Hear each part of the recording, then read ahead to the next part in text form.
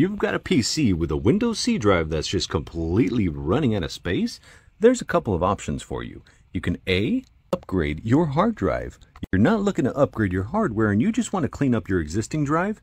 Head on over to this page. There's an awesome item called the Beard Sweeper. And if you click on that and go ahead and download it right here, share this with a friend who needs to know it. It might be in your downloads folder. And now just simply right click on it and go over to properties. If you see an option to unblock, go ahead and do so and click OK. And I took a snip of the drive in its existing state just so you can see where it's at so that you can tell afterwards how much has been cleaned up.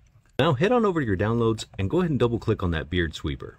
It's going to ask you to run it as administrator. Go ahead and click yes for this. And just let it do its thing. We're going to press the space bar to continue and it's going to begin cleaning up your system. The awesome thing is that nothing you need is going to be removed. These are all temporary items that just take up space and are left over from programs, old Windows updates, log files, things that are absolutely not necessary to your system. If there's anything specific that you might want to keep, it's going to ask you here in the script. And it also gives you status updates during the script as to how much has been freed up so far. Now here, the last question. Do we want to delete Windows Restore Points and old Windows installs? I don't need those anymore.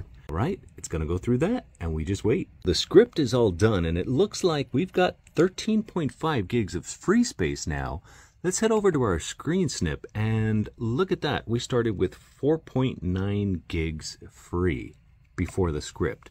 That's a whole lot of free space just by taking out the trash. If you want to get your hands on the Beard Sweeper script that I created for you to clean up space on your hard drive, just head over to this site and download it from here.